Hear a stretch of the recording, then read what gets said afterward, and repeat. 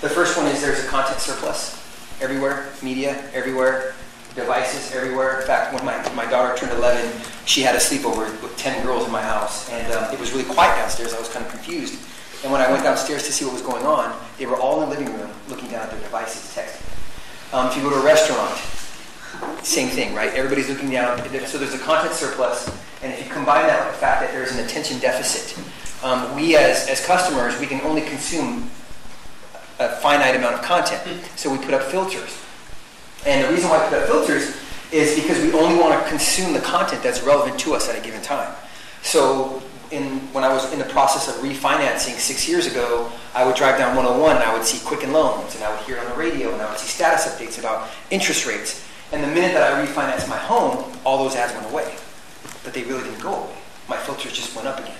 So there's a content surplus, there's an attention deficit, and our lives are unpredictable, meaning every day we kind of navigate through life differently. We're checking text messages, emails, we're checking our notifications in Facebook, Twitter, emails.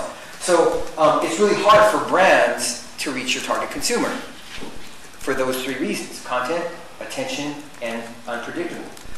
So as you think about my feedback to many of my clients, and just in all openness, StubHub and PayPal are clients of ours, as is HP, we typically say there needs to be a kind of an integrated approach. We call it converged media when talking with consumers, because the consumer in the upper left and right-hand corner needs to hear and interact or see a piece of content 3 to 5 times before they believe it. So they're going to see a status update, they might see an RSS feed, they need to see some outdoor advertising, that's still important, they're going to need to see search when they Google it. So all that needs to tell a consistent story. Okay? And the last piece is everyone is influential. So regardless of Clout Score or Cred Score or Peer Index Score or whatever list you're on, everyone is influential.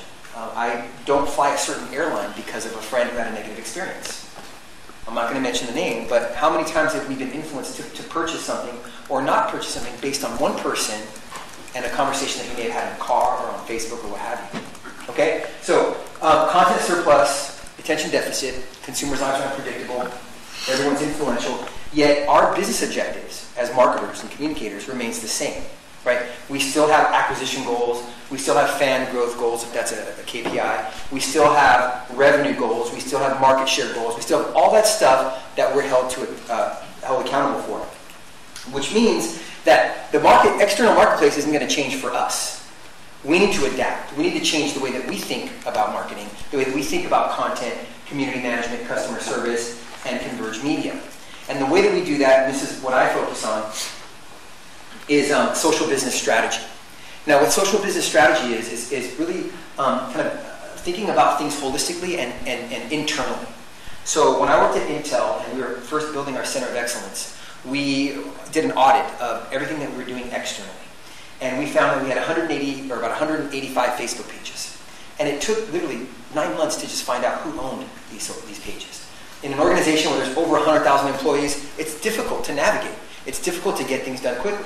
And social business helps you achieve that. So the way that we describe that is, and I'll just read it quickly, it helps evolve the thinking and preparedness of an organization, bridging what you're doing internally with what you're doing externally in social, resulting in collaborative connections, processes, and shared value for all stakeholders. And shared value is something that's really important, close to my heart, and this is the way we look at shared value. If your brand is in the middle, where it says social business, let's focus on the left, on the right first, in the dark gray. Customers drive value to your business by what? Looking at number 1, sales and revenue, right? They also drive value when they indirectly sell your products and service through advocacy or brand advocates. They're also providing feedback. So there's a one-way value chain from externally, from customers back to your business. And the way that you close that loop is simply by looking at number 2, right? It's what we're all doing today. It's community engagement. It's providing content that's relevant. And that results in customer satisfaction, customer support as well. So that kind of closes the loop on your external value. The way that you do it internally is number 3. I talked about the Center of Excellence, and I know Lysandra is here. I know that I'm not sure if she's still on that Center of Excellence team, but she was at one point. And they're kind of responsible for driving collaboration within the organization, right? Getting employees involved, knowledge sharing, enabling employees to create content and engage with customers. Employees are trusted more than marketers are. It's a fact. Marketers don't trust us, but they trust engineers and product managers the people who are building these programs. So that is a one-way value proposition to employees. And the way that it circles back is process improvement. Quick story, I was talking with an executive from Whole Foods, and he said, hey, we're growing, we're not ready to make any more investments here in the Bay Area, but we've hired a Six Sigma expert to figure out how we can drive people through the checkout lines faster because our lines are going all the way to the back of the store. And I said, oh, you've hired a Six Sigma expert. I said, oh, cool. I go, did you think about, are you talking to the employees, the cashiers? And he was like, oh, that's a really good idea. So when you involve employees, the result is process improvement. Product innovation. Anyone here a Amazon Prime subscriber? That was an employee idea. 20% of revenues comes from Amazon, billion-dollar company is from Amazon Prime. Okay, employee idea. The last piece is employee advocacy, and so by what Lysandra was saying earlier, is by empowering employees to engage, you create advocacy, right? Again, employees are trusted, subject matter experts are trusted, way up here, academia is trusted, CEOs are not trusted. So there's a scale. So it's called the Edelman Trust Barometer. You can check it out. And it tells you, it's a global study that measures the level of trust that people have in certain institutions and media. So that is the stakeholder value ecosystem. As you think about social business, this is kind of what we all do in the upper left, what we do really well, right? Community management, customer service. I'm talking really fast, aren't I? Let me slow down. I'm like, I normally give this speech in like an hour, but I know that I have 25 minutes. But in the upper left-hand corner is what we do really well as marketers and communicators, right? Or customer service people.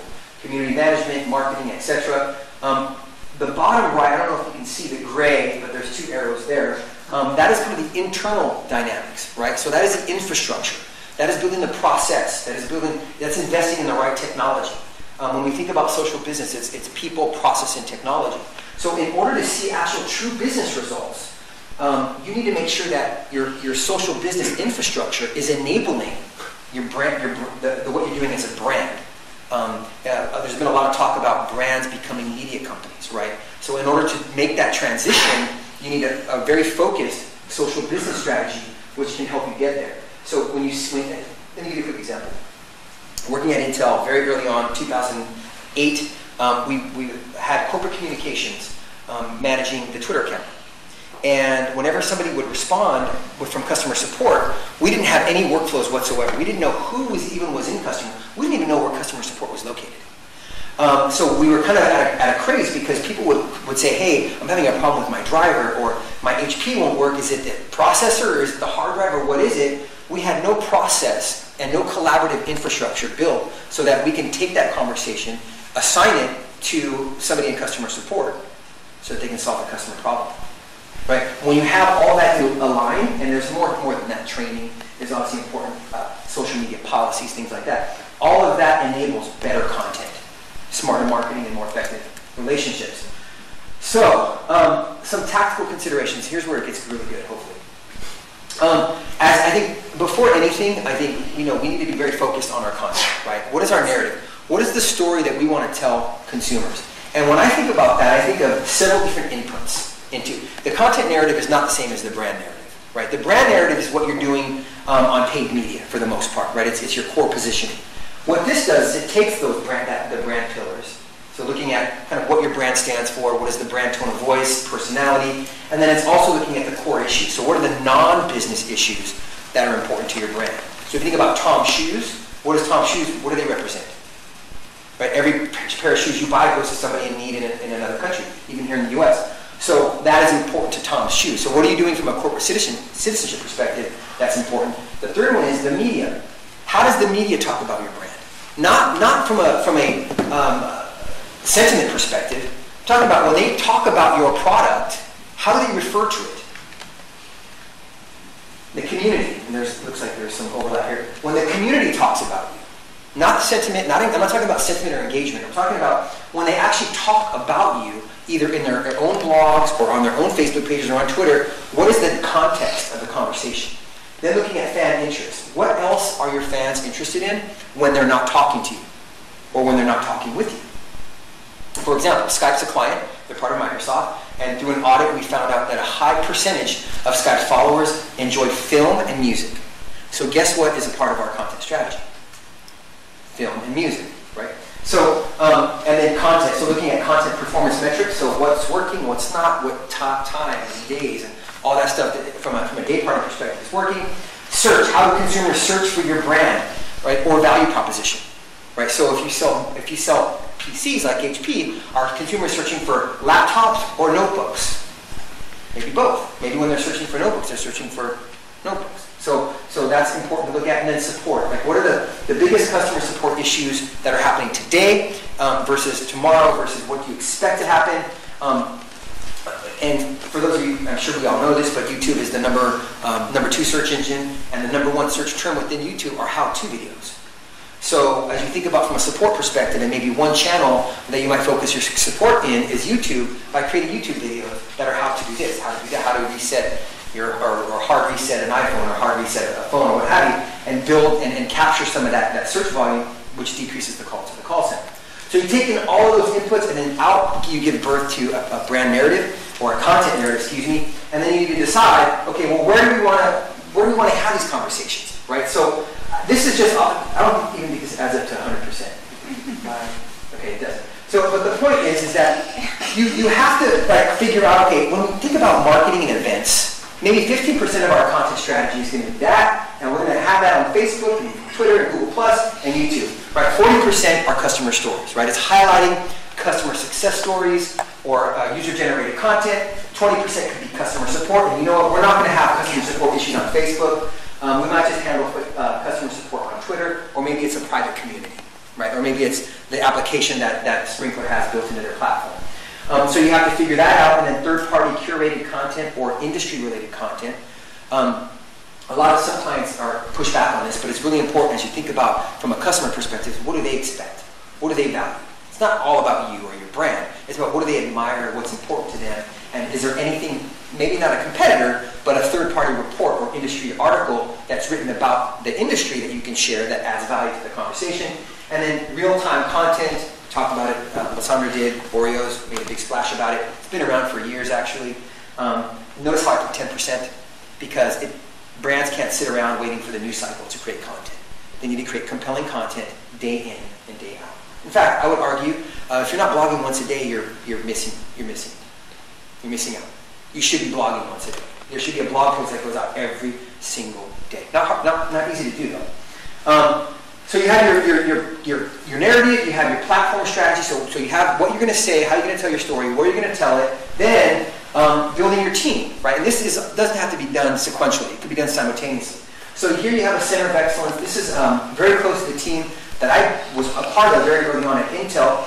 And you have your inner circle, which could be the social media team, support, digital marketing, brand and creative, regional editors and analytics. And then if you're a large company, perhaps you have regional or country leads, right? You have APAC and EMEA, and they're kind of doing the same thing. And the role of this team really is focused on that infrastructure, training. If you think about becoming a media company, perhaps this is kind of your regional editorial team or central editorial team. And this is the way it works within the organization.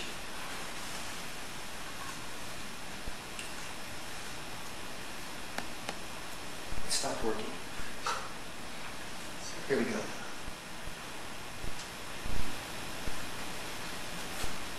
There we go. So imagine at the very top where it says strategy and planning. These are traditional siloed organizations, like product marketing, corporate commerce, marketing operations. Well, the center of excellence is going to be responsible for breaking down those silos through collaboration and change management initiatives, and then deploying training, social policies, technology deployment, content strategy through a variety of different channels. So think campaigns and initiatives, paid earned and known media, general community management, and customer support. And then they're going to take those insights and then feed them back into the organization. So this is at a very high level how they would work. It would be different in every organization based on how you're structured. Once you have your team down, assigning roles and responsibilities. So there's a lot of ways to do this. So you can have contributors. I like to bring up Intel because they have a pretty awesome strategy. If you go to the Intel Facebook page, it's a very creative page. They have no agency that's putting out content there. What they do is they have this huge database of employee user-generated content, or basically, as an employee from any job function or region can submit content. It goes through an approval process, and then they have like an internal designer that makes it look pretty and maybe changes up the copy, and they post it. It's very creative content. So you may have contributors who are employees, even customers can be contributors. If you've seen the Coca-Cola site or American Express Open Forum, A lot of customers are contributing there. And then you can have editors. So editors could be based on region. They could be based on channel. So here are regional editors, right? You may have an editor here in South Africa or South America, EMEA, what have you. And they're just responsible for taking content from the contributors, sending it back for, to be edited or approving it to post. At Edelman Digital, we have a blog, and we do this today. I'm the regional editor for the West Coast. And I have several employees on the West Coast who contribute. They send me content through a system. I look at it, I make changes or not. Then I send it over to the community manager who's in Chicago. Then it gets set to publish. Right? So you can take whatever model works for you, but you're going to need a technology solution, very much like Sprinklr, to kind of manage that. And here's an example of the workflow, right? You brainstorm ideas, a contributor writes content, it can go to brand, it can go to creative, it can go to some type of editor, it can get sent back, or it can get approved, scheduled to publish, posted to a channel, and then looking at the analytics, you go back to the team so you know what type of content performs the best and create more of that. Real-time creative newsroom. So again, this is the Oreo thing, right? We've been doing this actually for quite some time with Johnny Walker and a few of our brands in New York and the UK. And this is really a process to identify trending topics and deploy teams, creative teams, analysts, and community managers to create real-time content. And when I say real-time, I mean within an hour, right? So for those of you who have really robust approval systems where it has to go through a series of approvals and it may take 24 hours, maybe the creative newsroom is not for you at the moment. But if you can build the trust with lawyers, or what I would do is, with one client, we basically said, okay, it takes you about a week to respond to a post to a lawyer. I said, we're going to use an application that says, so that when you get an approval, or when you get a post to approve, you have 24 hours to approve it. If you don't approve it, it's still going live. So it's almost putting the accountability on them, and they respond much faster. So this is just a quick kind of real-time creative newsroom, something that we do at Edelman. And then converged media modeling. So the integration of kind of paid, earned, and owned media, right? So if you think Altimeter Group put out a really good post, white paper not too long ago. But the idea is you create compelling content. It could be visual, it could be planned or unplanned, right? Content. And you optimize it, you're measuring the performance, and then you kind of set these key KPIs. So imagine benchmarks around average engaged users. So for example, if a Facebook post reaches a certain threshold of engagement, then you may consider pushing it to promote, right? And there are some tools that can do this for you automatically. But this is converged media. You should know, I'm sure you all know this if you're managing social in some way or another, that you only see, or your content in Facebook, only 8 to 10% of your friends, fans, and followers see your content when it's organic, right? Sometimes it's 12%. So you can increase your reach through pushing content through paid, and it's newsfeed marketing is really what it is. Building a real-time listing center. So there's two ways to look at this from a customer service perspective, right? So managing brand mentions or mentions of a product and having the workflows behind the scenes that support that responsiveness. Or it's monitoring for trends. So identifying what certain topics that your brand is comfortable talking about, like Lysandra said, there has to be some type of integration with it. A quick example, one of our clients is a prepaid mobile service provider called TrackPhone. Now, they sell most of their phones through Target and Walmart is their biggest distributor. And if you've seen the movie The Call with Halle Berry, anybody see that movie? It just came out?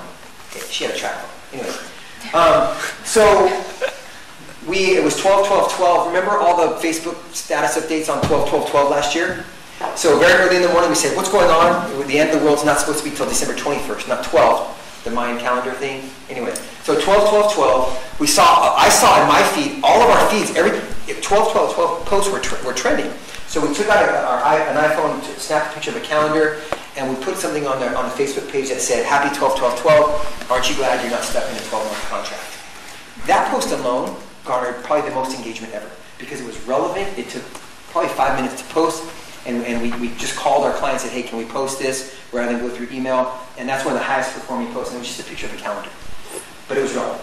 In that case, it was monitoring kind of trends that are happening, not necessarily about the brand, but where you can capitalize on real-time marketing. And then I'm just almost done. investing in the right technology. So thank you, Jeremy. This is a screenshot that you provided to me. Wow. Not too long back. But you know, I've evaluated a lot of platforms in here in this space. Call it social CRM, content publishing.